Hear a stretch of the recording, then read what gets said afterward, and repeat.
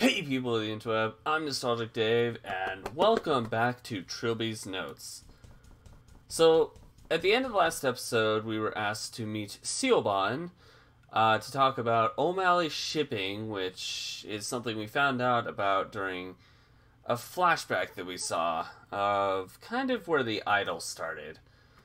Hence the name of last episode, the idol's genesis, or whatever it was. Open door.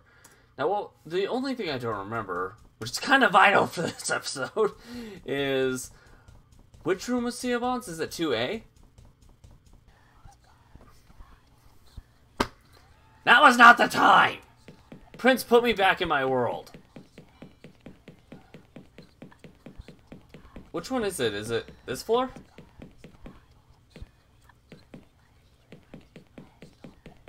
Yeah, because down there would be 1, here would be 2.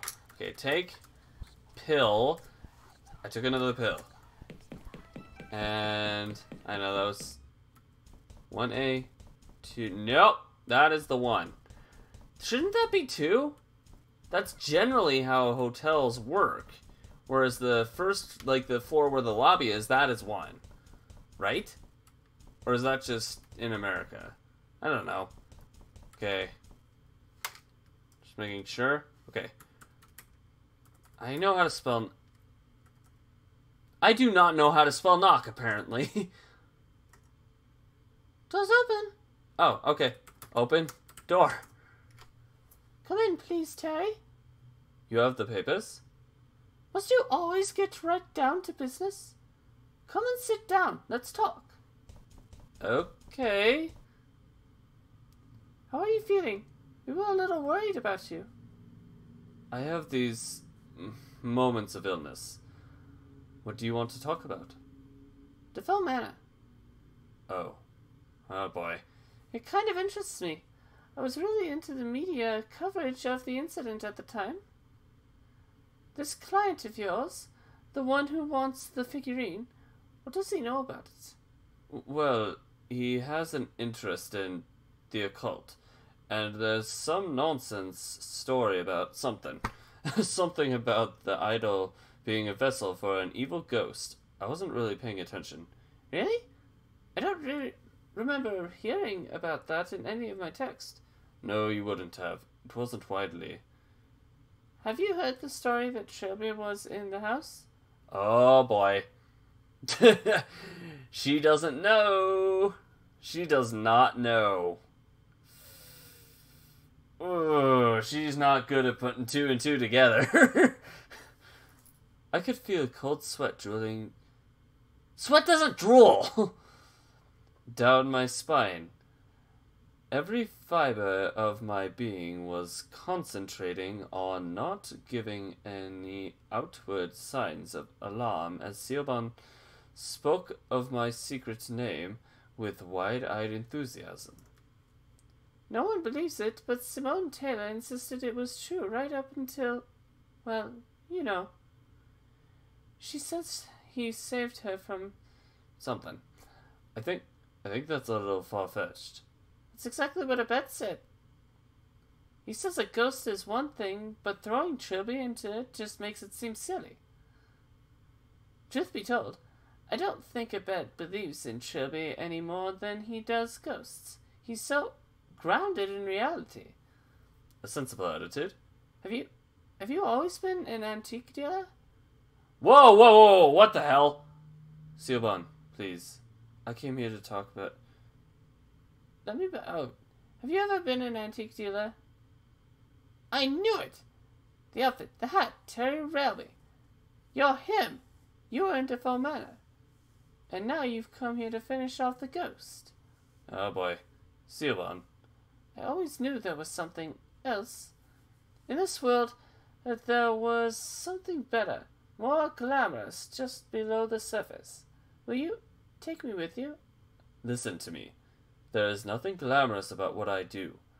I live in shadows that threaten to consume me every single day. And if you pursue this any further, you're going to walk straight into one. What are you talking about? There is something extremely dangerous in this hotel. I don't know what it is, but Oh, hi, Prince. Oh, God. No. Uh-oh. Uh-oh. What do I do? What do I do? Kick. Prince? Kick him! He wasn't close enough. Okay. I'm just gonna spastically do it. Kick Prince. Of course he wasn't! That's how spastic I'm gonna be.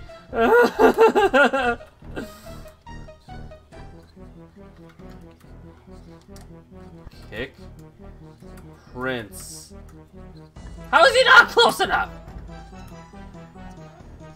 Kick Prince. If he's not close enough now, I give up.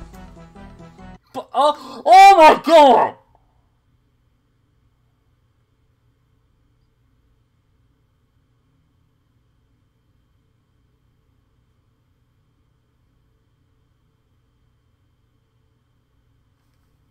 Go figure.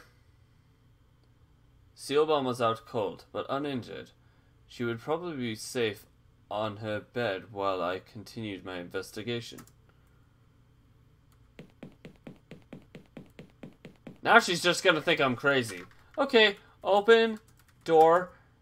Son of a frick. Come on!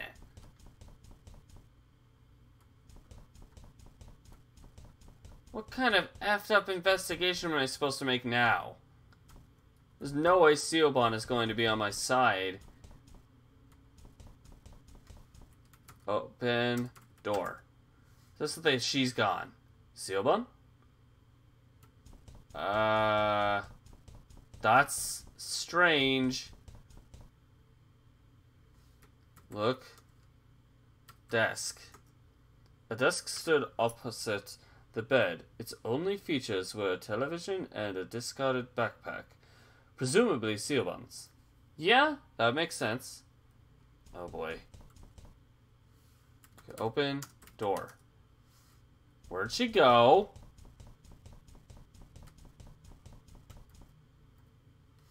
Knock. There was no reply. Open. Oh my gosh. Door. Chazot! Well, that's the first time we ever actually see that name.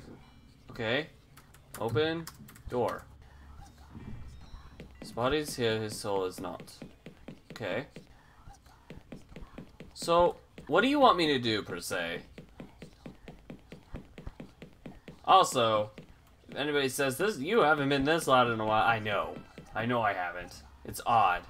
Okay. I don't need... Do I need to be in this area yet? I'm always gonna have, like, the guide on my phone just in case.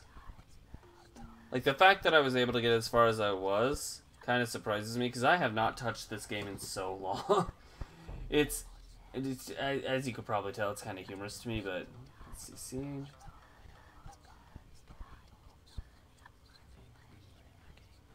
Okay, so I was going down the right path. Okay, take pill. Took another pill. Open door. I had no business breaking into a room, someone I didn't know. Oh, whoops. That's the wrong floor. Whoopsie daisy.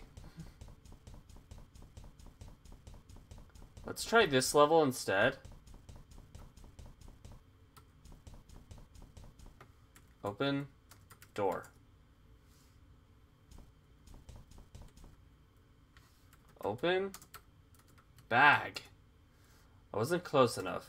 Well, how much? Go. Open bag.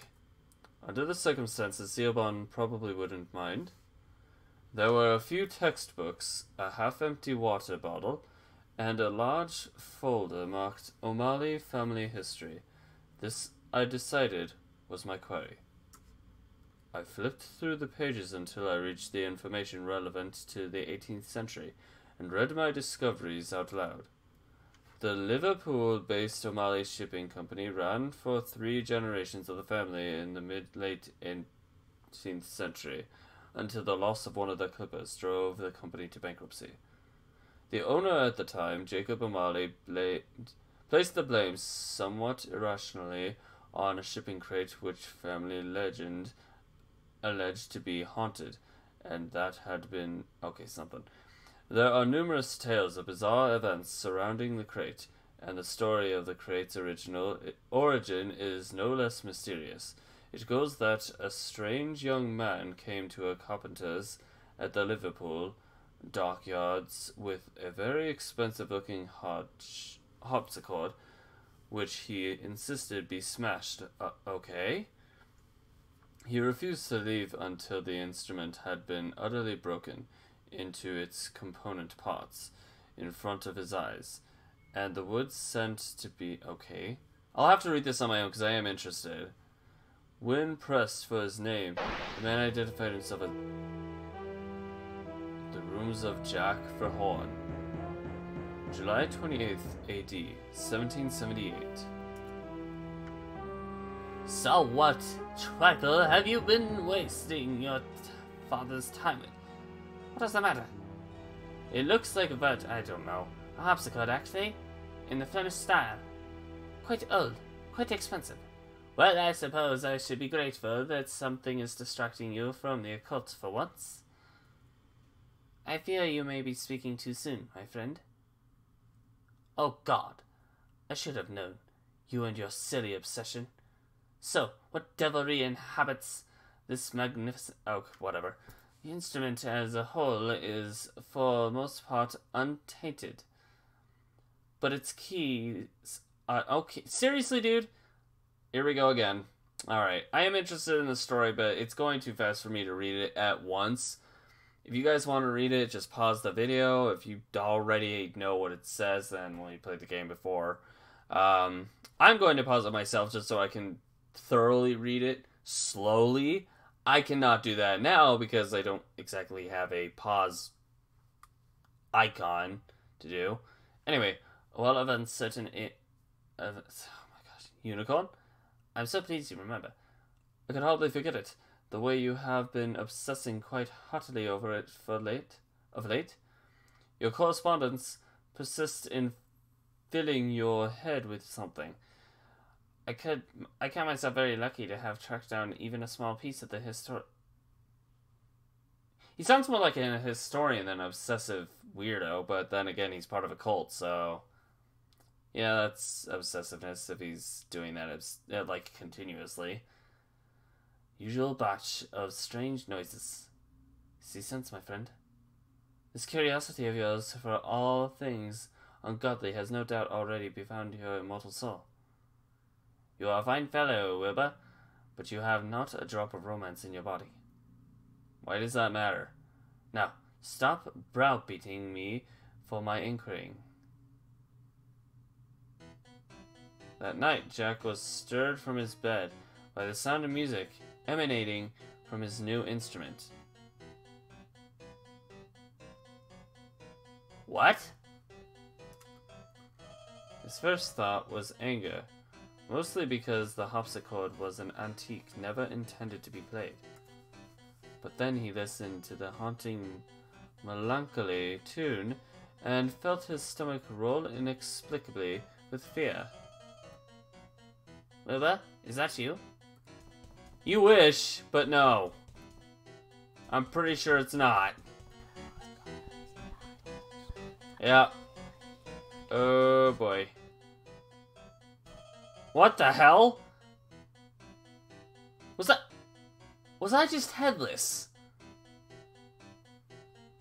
Am I seeing things or was I just headless on there?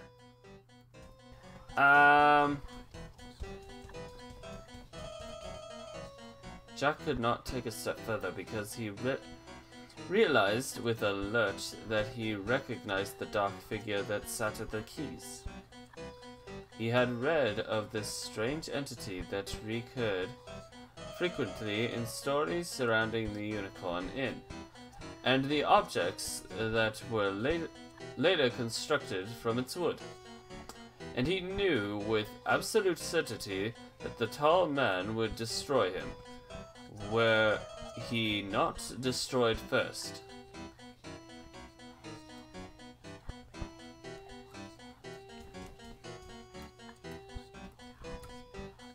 Alright, it's not gonna let me go that way.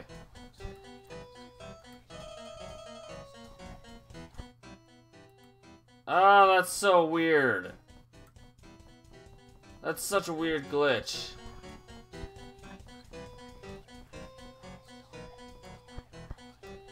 I can't go out there. Well, alright then. I am headless.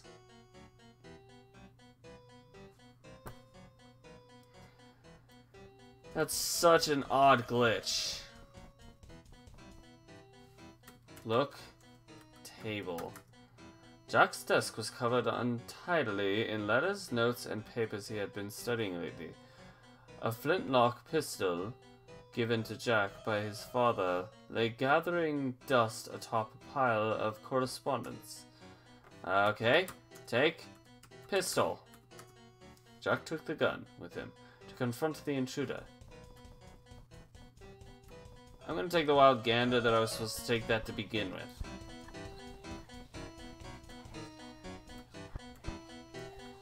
Shoot, tall man. You won't take me, demon!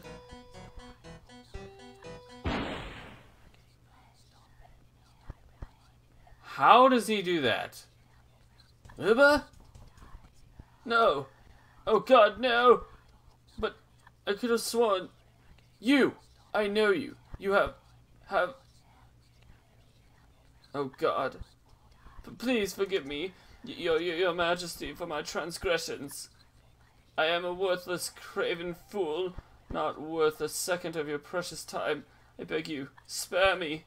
I will redeem myself for my offense. I will be yours forever, my body, mind, and soul. And you're spared, apparently. Thank you, my lord. Thank you. Identified himself as one Jack Verhorn. This may well have been the same Jack Verhorn who went on to form a bizarre religious cult. A depraved group of paganist worshippers who was spoken of with... Okay, I am going to read that on my own, because apparently I can't read myself. With my latest flashback, my knowledge of the history of the Cursed Wood gained another step. Before the crate, it had been a harpsichord, and some time before the harpsichord, it had been part of some kind of hostelry in Wales. An inn called the Unicorn. Why did that ring a bell? Somewhere in my recent memory. I had definitely seen something in the Clanbronwyn Hotel that was linked to the place, but where?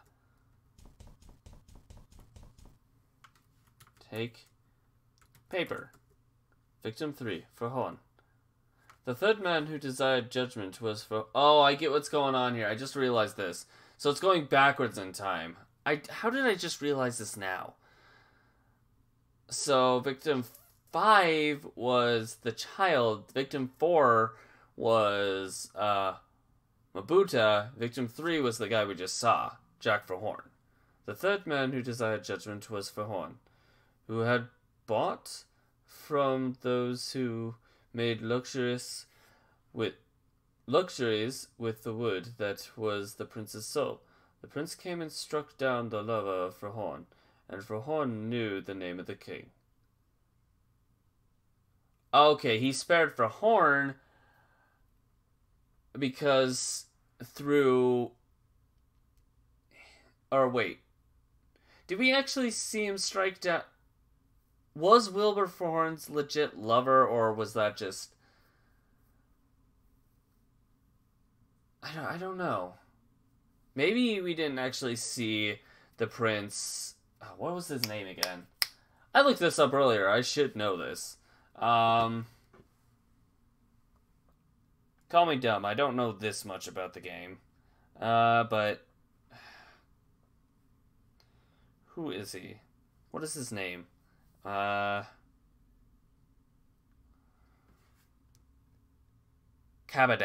There we go. Okay. So now I can address him other than the prince. I can actually use his name. So Cabadath, was he using... What, did he strike...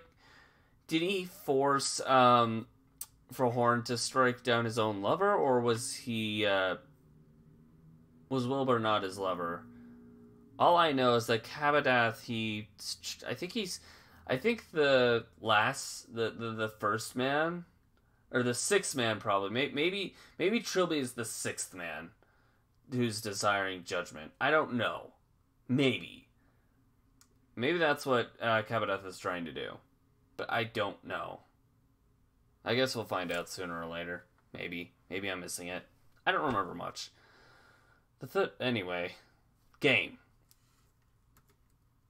And Frohorn said, "I know you now, O Prince who was the arrogant man, and I anticipate your wish, and I will devote myself to spreading the teachings you have brought me and the love of our king." And the prince was satisfied, and Frohorn called all those who would listen, and they formed an order of blessed agonies that would work to redeem the follies of the men of technology. Okay, well, sure. Now what? That has happened. Now what? Am I supposed to go back into the realm of magic, maybe?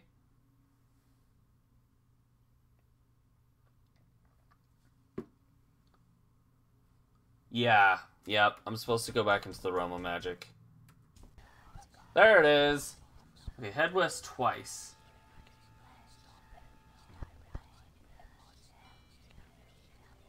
Okay.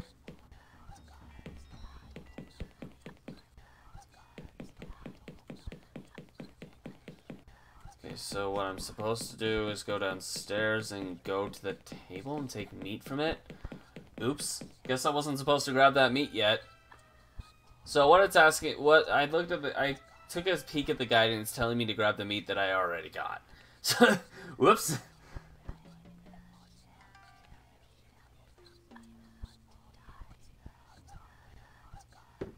Okay. So apparently the door, if I read this right, the one that was blocked off before should be not anymore? Or maybe that's the meat it's talking about. Maybe it's saying take that meat. Whoa, whoa, whoa, whoa, whoa, what was that? Hi! What, Lakeman? Lakeman? Wait. Open door. Okay. I do have the meat, right? Yeah. Open door. Use meat on beetles. I'm gonna assume is what these are.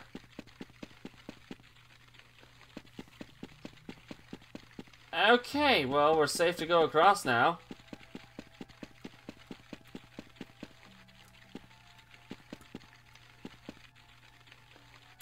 Look. Is this a body? At least 2 individuals had met with sticky ends down here. One of them had been almost completely picked clean by the beetles.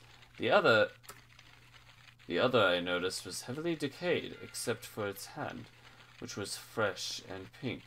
I wondered if this had something to do with the puddle of water it was lying in. That's a little weird. Take water? It was almost as if the water was drawing me to it. Not like a scrabbling thing in my mind, like the chisel or the painting, but more like a beckoning siren. I couldn't help myself. Crouched down and dipped my hand in. It felt uncommonly refreshing, and brought an amount up to my lip.